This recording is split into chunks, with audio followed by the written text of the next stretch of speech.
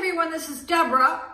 It's Mother's Day, so happy Mother's Day to any of you ladies that are out there. I just ordered my Mother's Day gift. It was Auntie Anne's pretzels, and I'll show you the wrapper.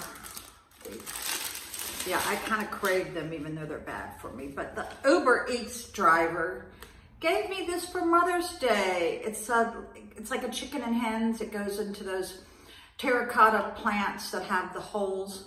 So that was so nice. Yeah, his name was Timothy.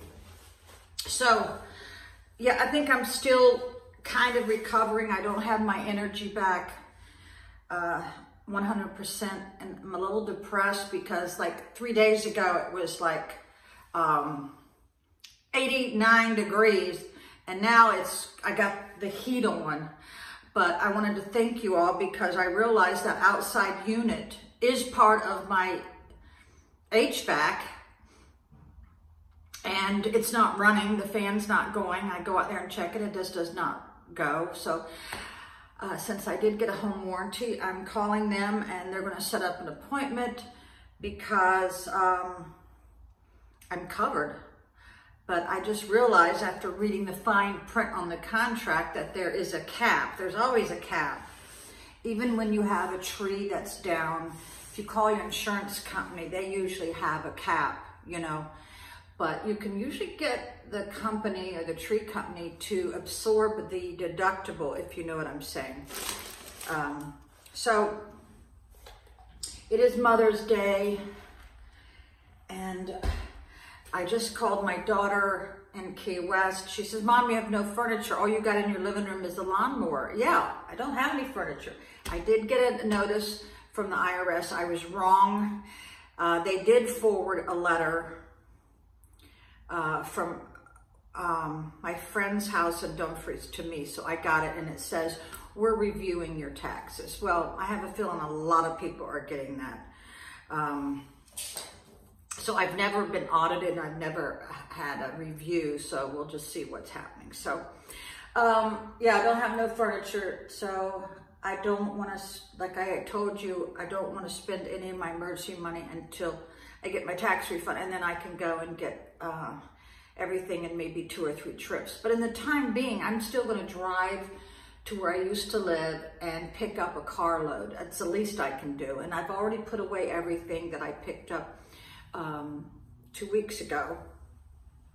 So yeah, that outside condenser is part of my system, and so I'm going to get someone to look it over and write down his feelings. Well, actually the home warranty people, they choose the person because they're going to choose the one that is going to work with them, if you know what I mean. So it's very cold. We had a tornado warning 2 days ago, and I was going to mow my grass again because it's growing like a weed. The weeds are growing like a weed, but the ground is too soft, and since it's electric, I don't want to risk that. I'll wait till it dries out. So I had a guy knock on my door yesterday, and he was from ADT trying to sell me a security system. I said, listen, I got alarms on every window. I've got cameras everywhere, getting ready to put up big motion lights, and I sleep with a gun. I said, I think I'm good. I think I'm good. So I need to dye my hair, but I'm thinking just let it grow out. I don't know. I hate that. I hate that growing out. So I think I'll just dye it whenever I feel up to it.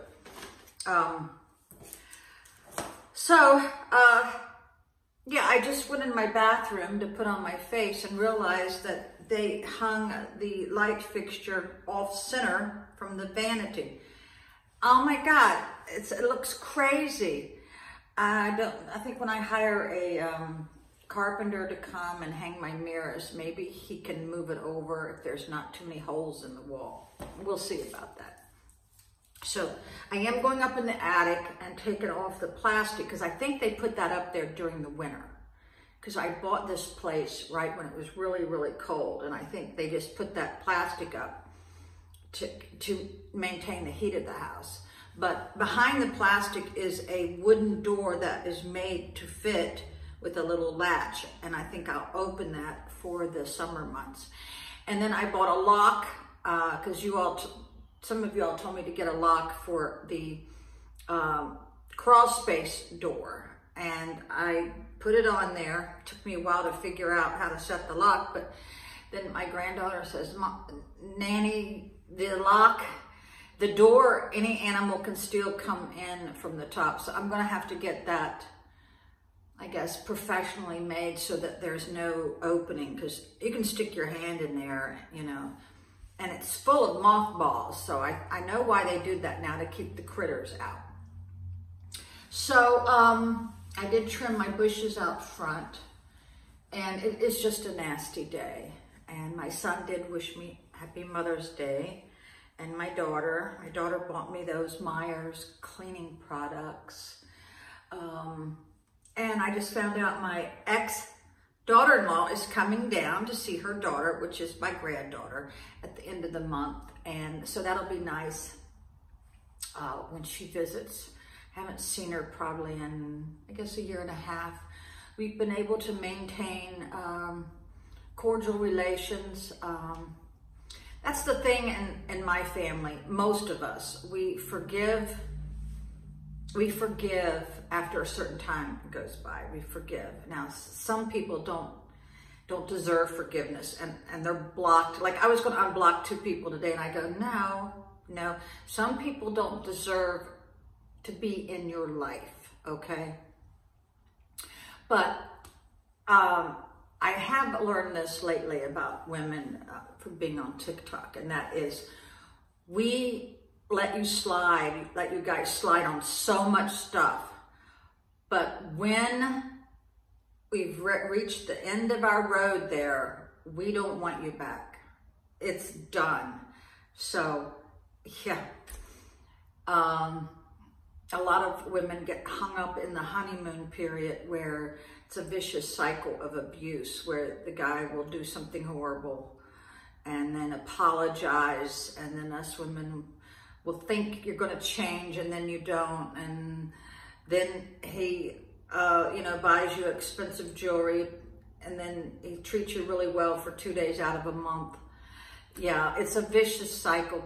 Girls or boys, don't wait. I should say men and women, don't wait for your partner to change, because you will waste your precious time on this earth. They don't change. They might say they're going to change. They write you a wonderful love letter, but they don't change. So don't wait for your partner to change, because I made that mistake on a lot of my relationships. I think only one guy has actually said that he was sorry. But sometimes when you say hurtful things to people, it still eats away at them, and they're not going to forgive you. So be very careful, even if you're mad, of what you say to people. Yeah, my son just apologized for something that he had said to me about a month ago, and it devastated me, because I love my children so much. But I realized that if y'all have been watching me for a while, he's been in a very bad place. He's going through a lot of changes in his life. And I said, of course I forgive you, because he did apologize. Because I think all of us have been kind of mean to our mom or dad. And it's not until they're gone that regret eats at you. It eats at you. So, of course I have to forgive him, because his emotions are all over the place. So, yeah, I wasn't always the nicest daughter to my mother, but I will tell you this, on her deathbed, she looked up at me and she said, Debbie, you're the only one that was never mean to me. And that soothes my heart. So, happy Mother's Day to everybody again, and thank you so much for watching. Bye.